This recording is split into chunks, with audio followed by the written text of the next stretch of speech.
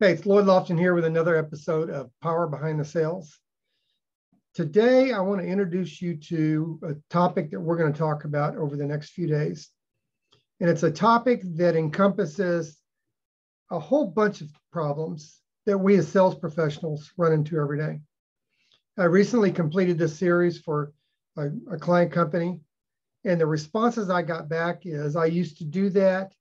I can't believe others feel this way.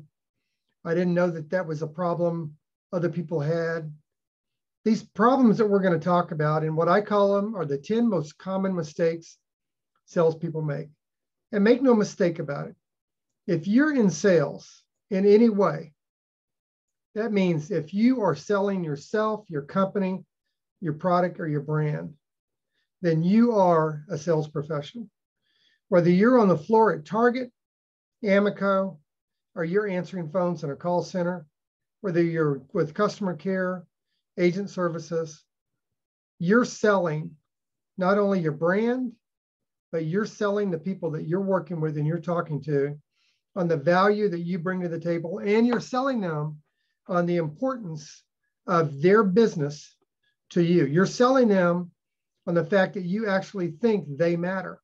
You're selling them on the idea that while they may be upset, while they may recognize they have a problem, while they may be frustrated, while they may even deny that they want to solve a problem, you're selling them on the idea that you're there to listen to understand, and you're there to provide solutions and counseling to them. So regardless of what your role is in sales, and almost everything that we do in business is sales, you are a sales professional.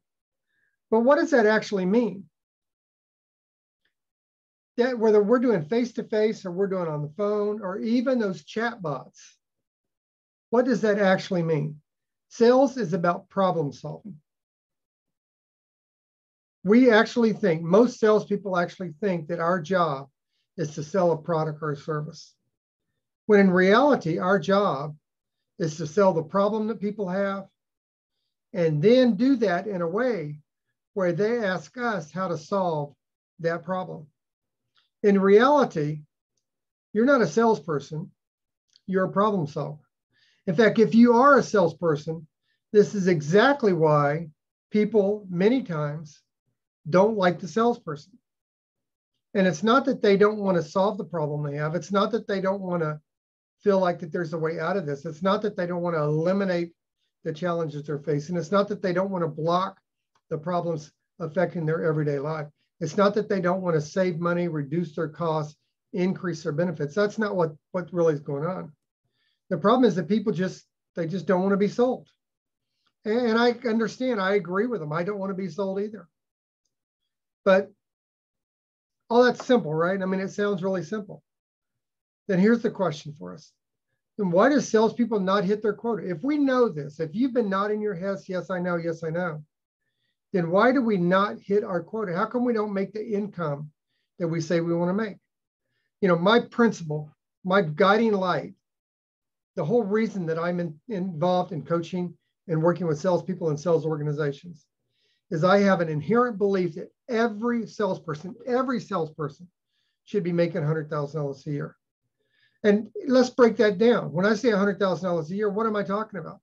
I'm talking about $8,333 a month. I'm talking about $2,100 a week. I'm talking about $400 a day. I believe that should be the minimum that every salespersons make. I think if you go in sales, that's exactly what you should want to make as a minimum. I think every organization that hires a salesperson should have that as their goal for their salespeople. I think their sales methodology, their training, support, the product, the commission, the renewals, the streaming income, the reoccurring revenue, all that should total $100,000 a year for salespeople. So what are those 10 most common mistakes? That's what we're going to talk about over the next few weeks. The next few days, we're going to talk about the 10 most common mistakes every salesperson make. And embedded in that, talking about the 10 most common mistakes every salesperson make, we're also going to embed in there how some of the issues that the sales organization and how they contribute to these 10 most common mistakes. So when I say some of the issues, I mean some of the principles, some of the ways the sales organization coaches, trains, supervises, incentivizes their salespeople contributes to the 10 most common mistakes salespeople make. And as we go through each of these 10 most common mistakes salespeople make, I'm going to tell you exactly how you should solve that. Now, that doesn't mean that you're going to do it. Even if you are motivated to do it, even when you hear it and you get emotionally buy into this and you go, yeah, that's me. Yeah, that's me. And I show you an answer to that. That doesn't mean it's going to stop, because the mistakes we make are more out of habit than intent. In other words, we engage in a behavior that by the definition of that behavior tends to shoot us in the foot. It tends to be the very block. It tends to be that roadblock. It tends to be that bump in the road. You know how you go through a neighborhood and they've got those speed bumps on there? And sometimes you go in a neighborhood and the speed bumps are really high and you go, whoa, my God, I can't believe they made it that big. Sometimes we don't recognize the speed bump that we're put in our own, in the way of our own success is bigger and impacts our success more than we realize it does. I truly believe every salesperson should make $100,000 a year. That is $8,333 a month, $2,100 a week, $2,100 a week, $400 a day. And I think every salesperson should make that. And over the next few days, we're going to talk about the 10 most common mistakes salespeople make. I'm going to show you exactly how not to make them.